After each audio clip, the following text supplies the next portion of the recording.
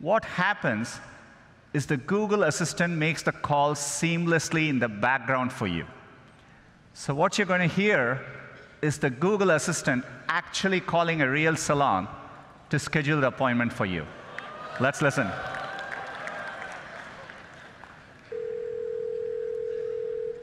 So how can I help you?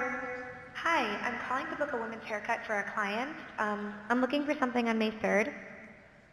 Sure, give me 1 second.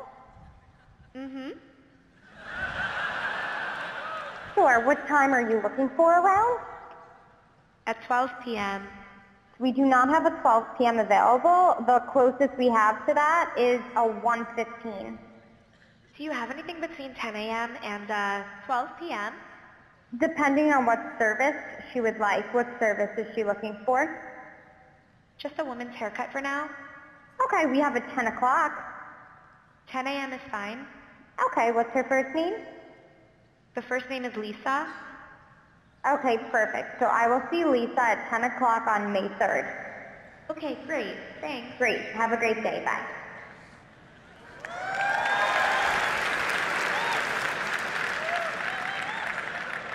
That was a real call you just heard. The amazing thing is the assistant can actually understand the nuances of conversation.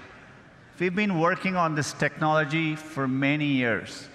It's called Google Duplex. It brings together all our investments over the years in natural language understanding, deep learning, text-to-speech.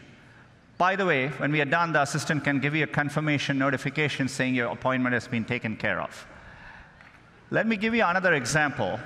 Let's say you want to call a restaurant, but maybe it's a small restaurant which is not easily available to book online. The call actually goes a bit differently than expected. So take a listen.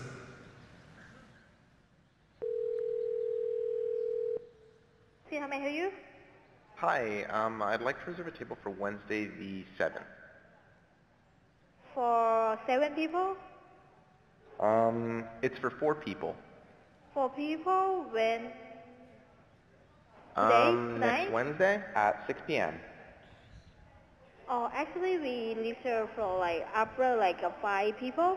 For 4 people you can come. How long is the wait usually to be seated? For when, tomorrow or weekday or? For next Wednesday, the 7th. Oh no, it's not too busy. You can come for 4 people, okay? Oh, I gotcha. Thanks. Yep. Bye bye.